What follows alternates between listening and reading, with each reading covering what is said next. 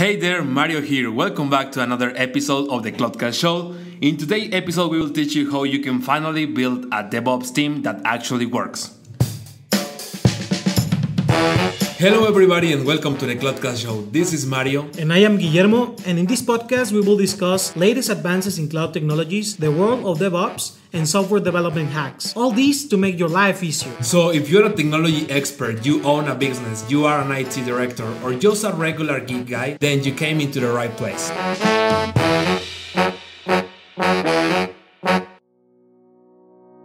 Well, hello everybody.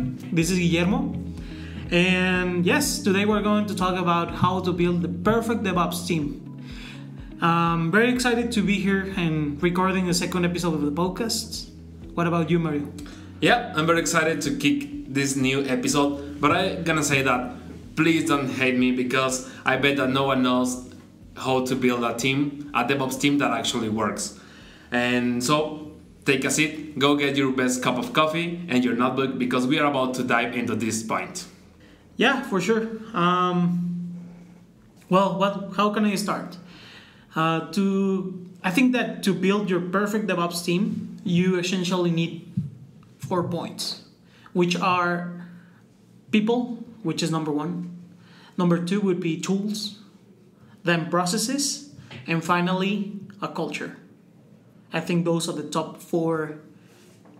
Okay, but people like just regular human beings, or what exactly are we expecting of these people?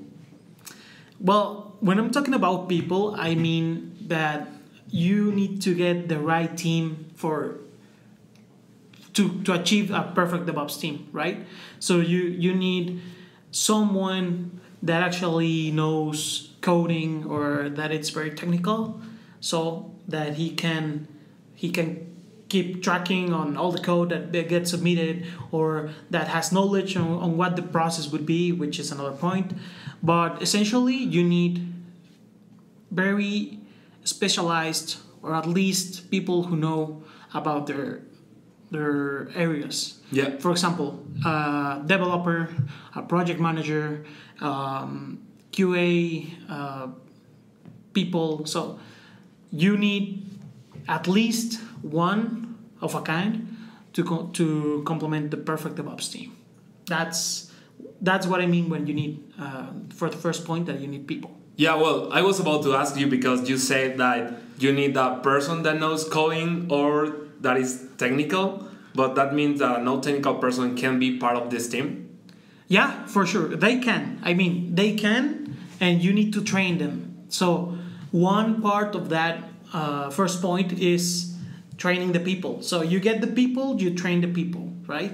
Okay. So they are able to perform their jobs and to know all the process that they will do. Okay, well, what would you say that are like the main topics or the main points that a person needs like achieve in order to become a valuable team member of this DevOps team? Well, for instance, they will need to know something about the area that they are complementing. For example, you, or let's say one person on the DevOps team, they need to know about what the process is going to be. They need to know a little bit of everything, not everything, but a little bit of every area. Okay, it's like getting familiar or know the company processes, but not like a full expert, but just like the enough to achieve the company goals. That's right. Yeah, they need to know a little bit of everything, but the essence of being a team means that everybody's going to complement the other. So together they will achieve their goals. So. And what do you think about training people? Because I will say that like it's very hard because people is like afraid of change or something, and they don't like get out of the comfort zone. Yeah, well, training people, as you say, is very, very hard, especially because they're afraid of change. When we are talking about DevOps, it's very strong cultural change. So when we are changing our minds in order to confront DevOps, people tend to be very closed. So training them becomes a real challenge. But we, especially the people that work in the IT area, we need to confront those changes because the world is evolving, technology is evolving, and we need to do it. There's no point of not doing the change. Yeah, because I mean there is a stereotype of IT people that is like not open to the world or to change or something. It's more like, yeah, well, they're afraid. Yeah, everybody's afraid of something. So yeah. Okay, now speaking of the tools that we need to get these people trained and get these people into the DevOps methodology, what would you say that like is the essential tool for this? Well, it becomes hard to say that we have a specific set of tools. Instead, I would say that there's a wide variety on the market that we can use in order to train our DevOps people or to establish tools on our DevOps process. But for example, we need a tool to every part of the process. For example, the plan, we need a tool for planning. So we need to get something that helps us in the early stages of our application, or when you are developing plans for your company. Something like Trello, Jira. Probably you're familiar with all these technologies, right? Yeah, but just to help the audience, that we are talking about like non-physical tools, or do we need some physical tools like, I don't know, post-its or notes or... Oh yeah. It's also very good if you can complement these online tools or virtual tools with physical, like physical scrum boards or whiteboards or whatever. Yeah, it's always better if you can do it because there's people that actually remember more things when they write or when they do all this physical stuff. I don't know how to call it, but yeah, of course you can always complement all the virtual tools with some physical ones. Yeah, and it doesn't mean that we need a tool for everything, but like you said, we can use Trello, which is a task organizer to get the task in order and according to its status or something, and one for communication and one for sharing, I mean, files with the people or with the team or something like that. That's right.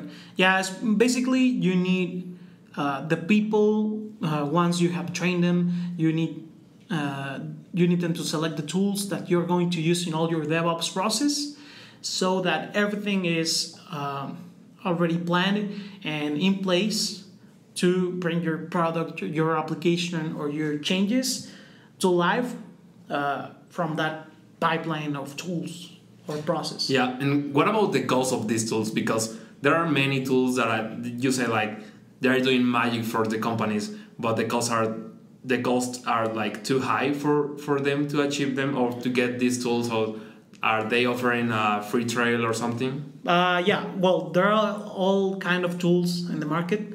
There are free tools that you can use. There are paid tools that companies or large enterprises buy to make them to establish more of their processes. But you can use whatever you want, whatever you feel more comfortable with.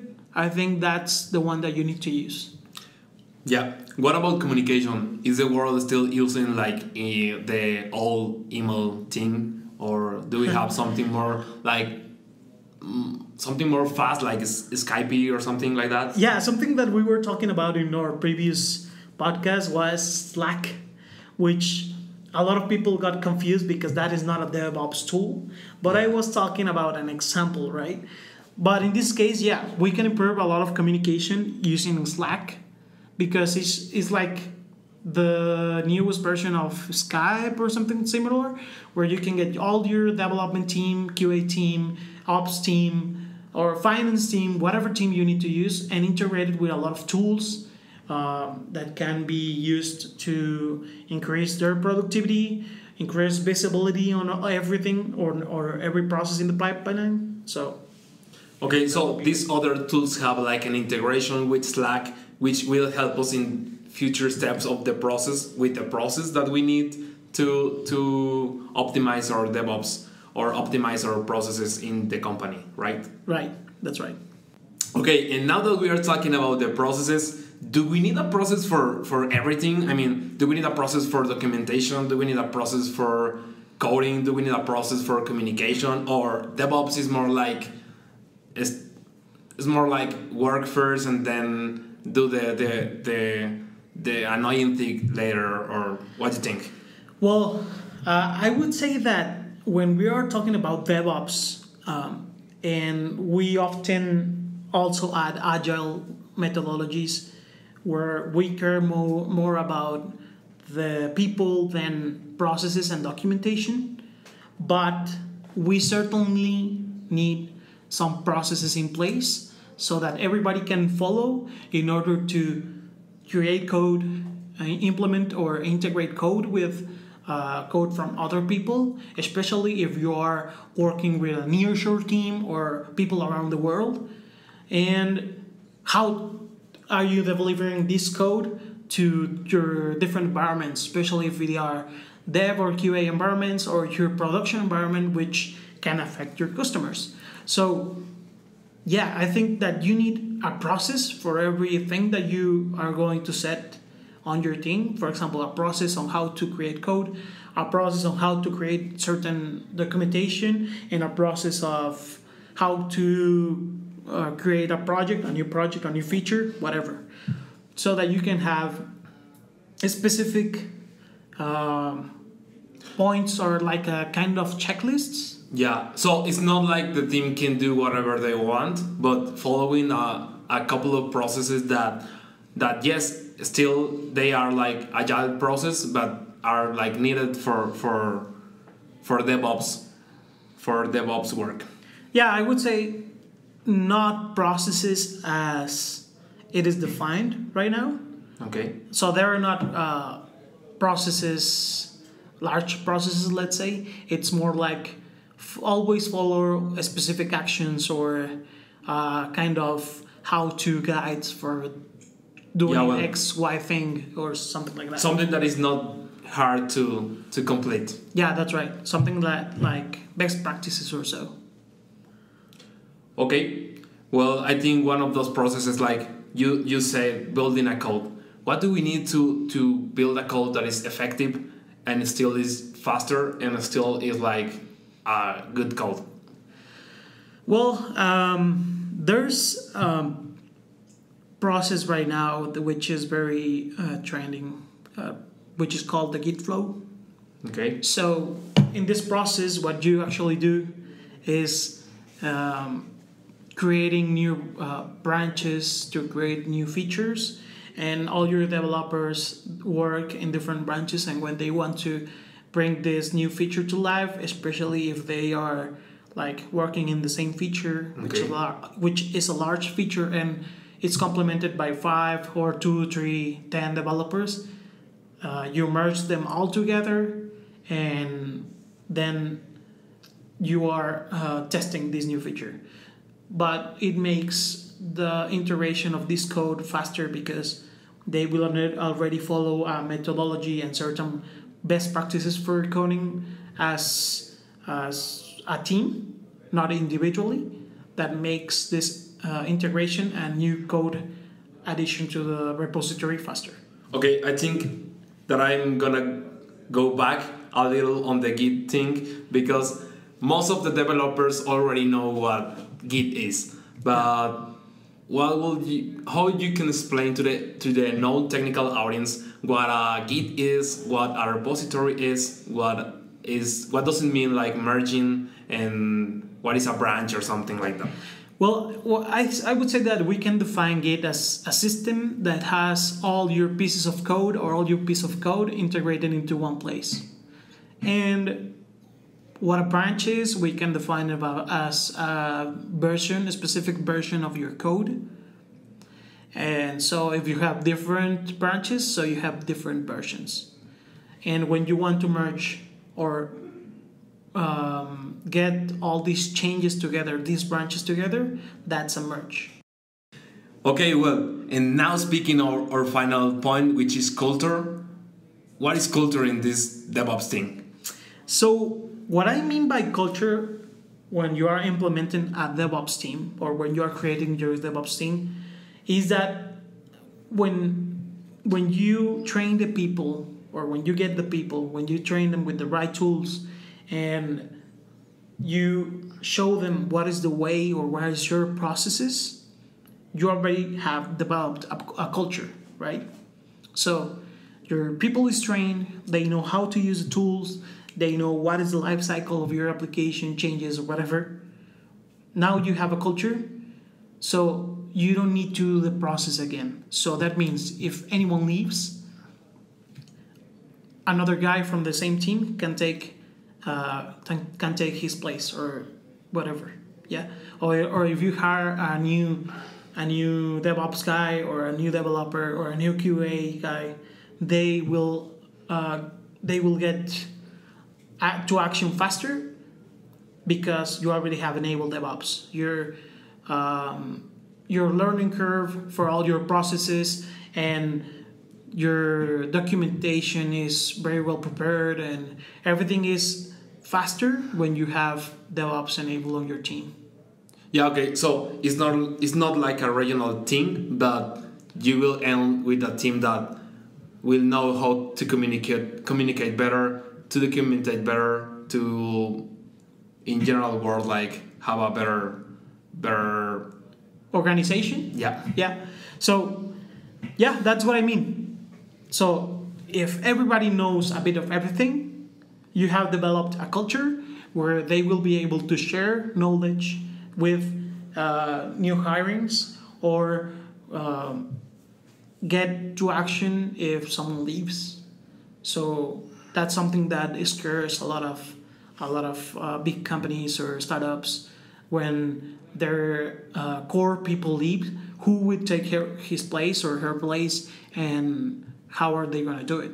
So when you enable or when you create your perfect DevOps team, anybody can take the place who left on the company. So yeah, that's what I mean by the culture, and that is a very important thing, that your team completely adopts a DevOps culture in order to bring products to life faster, implement changes faster, enable security or DevSecOps, and optimize your application, constantly provide you feedback about your products or services, and so on. Okay, and this is a team that actually works. Yeah. Well, and now to conclude, what would you say to the audience about this general thing of DevOps? I would say to the audience that if they are not doing DevOps as we described, they are doing it wrong. That's what I would say. Okay.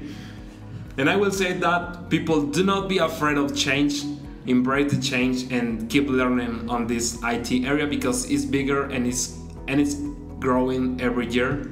And yeah, I think that's it for today's episode. Thank you guys for listening. If you like the podcast, please subscribe to it. And if you need more information, you can follow us on our website, clickigtech.com, or on social media, click it Smart Technologies. See you in the next episode.